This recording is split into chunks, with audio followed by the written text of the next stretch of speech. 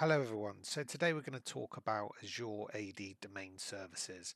So first an introduction, what this is, and then a step-by-step walkthrough guide on creating a domain services managed domain and looking at the different portal options and settings, enabling password hash sync and configuring a virtual network for DNS to enable a Windows server to join the managed domain. So let's get started.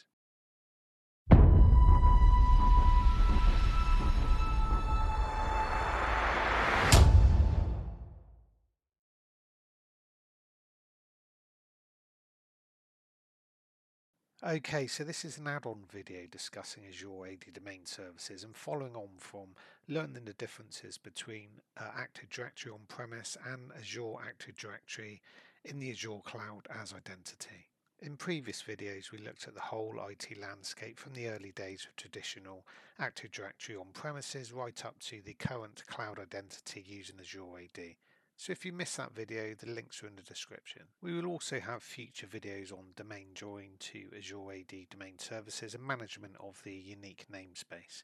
So please subscribe to the channel to receive notifications on future up and coming videos on lots of different topics on Azure and Microsoft 365 services. Thank you. Okay, so what is Azure AD Domain Services, or AADDS for short?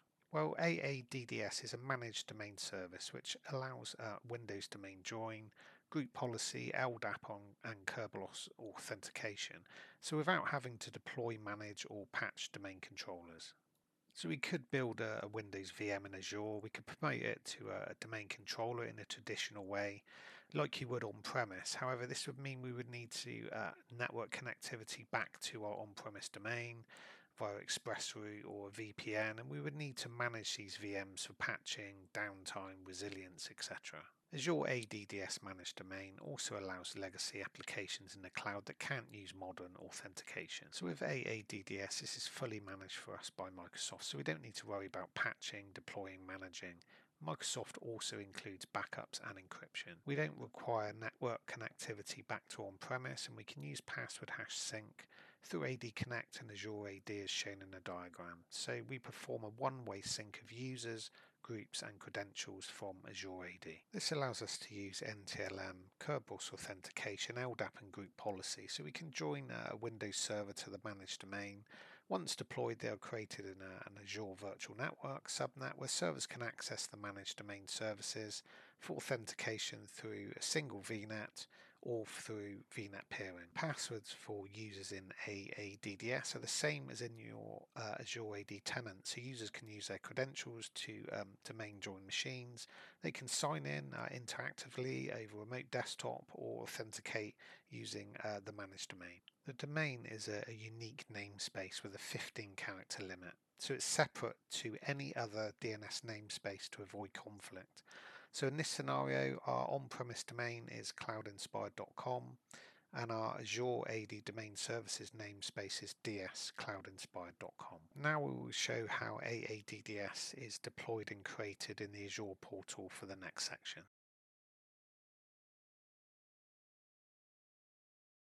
Okay, good. So now let's create an Azure AD Domain Services instance by going to Create Resource.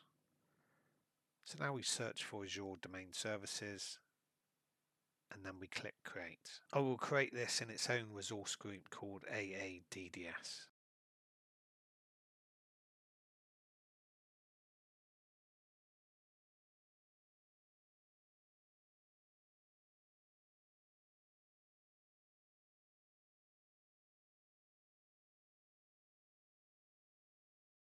For the DNS namespace, remember a unique domain namespace is required with a 15-character limit, so it needs to be separate to any other DNS namespace to avoid conflict. So in our case, it's named as dscloudinspired.com. We choose our region as UK South and leave the default SKU. So let's take a look at the different SKU options. In this example, we are looking at deployment in UK South and monthly billing. So please note when you create and deploy AADDS in your tenant, you will get billed for it. Okay, so in our example for enterprise user forest, it's 246 UK pounds per month. So please be aware of what you will be charged for your country and where you deploy, which region it's going to be in. before you deploy in your own environment to avoid unexpected bills. And of course, those prices are subject to change, so always check beforehand exactly what you're going to be billed per month. So different SKUs, standard, enterprise and premium, they have different features such as object count and backup frequency, so please choose to match to your own environment and requirements. Okay, so for the networking section, we're going to use an existing VNet we've already created rather than creating a new one. So we will create a new subnet using a 10.0.2.0 address range.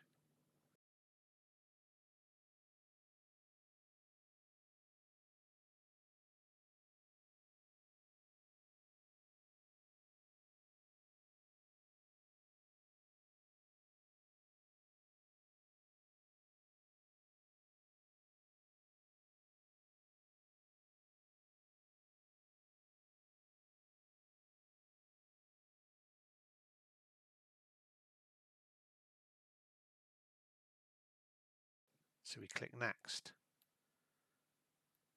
Okay, and then we'll leave any notifications as default. So the same for synchronization and any security settings there. And then we will review and then we will create.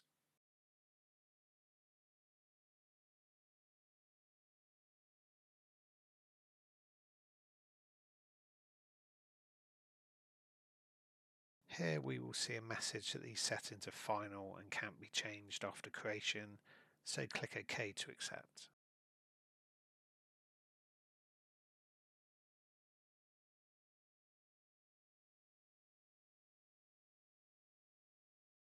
Okay, so it will take a while to deploy, so I've stopped the video here during the creation process. So once created, you'll see it running with a green tick. We can view the health and we can see there's no alerts, so it's all good. So we can also scroll down to settings and see the settings available to us there. You can see under properties the IP range there applied.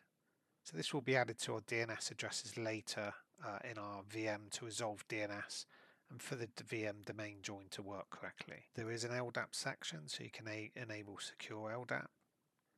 You can choose to sync all users and groups or select what's required to be synced. You can view replica sets or add new as required. You can establish trust relationship for on-premise AADDS forests. You can see our health of our managed DCs, and we can change notification settings as well for any issues encountered. You can change the SKU level.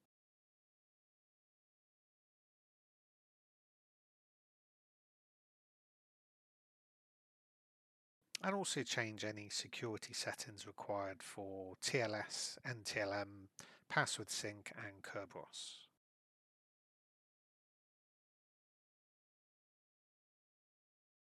Okay, so we will now follow the best practice to enable password sync. So you need to configure Azure AD Connect to synchronize password hashes. This is required for NTLM and Kerberos authentication. So after Azure AD Connect is configured, an on-premise account creation or password change event is also then synchronizes the legacy password hashes to Azure AD. A PowerShell script is used to configure the required settings, and then we can start a full password synchronization to Azure AD. So when that Azure AD Connect password hash sync process is complete, users can then sign in to applications through AADDS and use legacy NTLM or Kerberos password hashes. Okay, so let's now go to the server that's running AD Connect, and as you can see, we have a handful of users in the on-premise domain for cloudinspired.com that are synced to Azure AD. And as shown in the Azure portal, these are synced to Azure AD. So if you need a video to explain AD Connect setup and configuration, there is a video within the Cloud Inspired channel giving a step-by-step guide on this. So if we take a look at the Azure AD Connect status within the portal, we can see password hash sync isn't enabled. So let's enable it using our PowerShell. So what we do is we run synchronization services, okay, and we go to connections, and then we will copy our PowerShell script. We will paste this into Notepad, and then we will fill in the AD connector parameters taken from the sync manager as shown.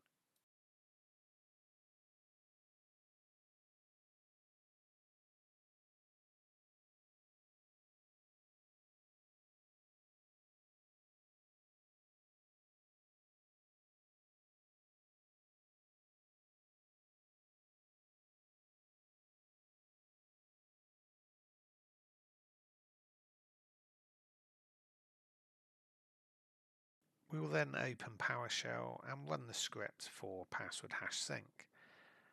And then when we take a look back in the portal, we can see this is now enabled.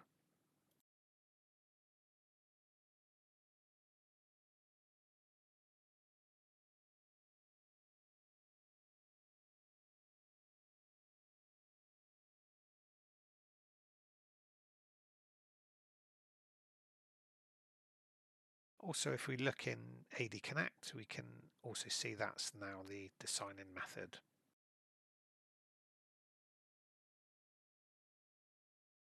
Okay, good. So now we will configure our virtual network in Azure to point to the DNS IP address of our managed domain. So this will enable us to use name resolution and then join a VM that's built in that VNet to join to the dscloudinspired.com domain. So we copy the IP address of the managed domain controller. We go to the VNet.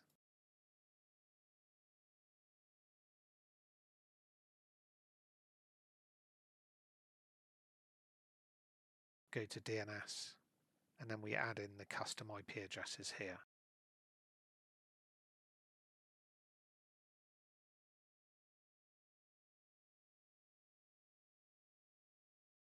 So in the next video, which will follow shortly, we will show a Windows server built in that VNet, and we will join it to the dscloudinspired.com domain.